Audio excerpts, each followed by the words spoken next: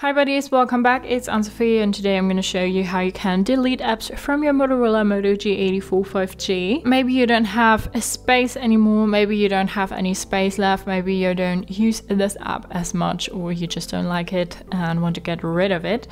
To do so, you need to press and hold and then move it around, and then this will appear and we want to say remove now.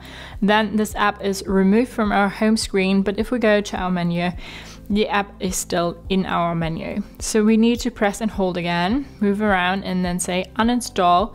Do you want to uninstall this app? Yes, and then Lieferando is uninstalled. So to really get rid of this app, you need to click on uninstall and not remove. Then our app is gone from our home screen. It is also not in our menu anymore.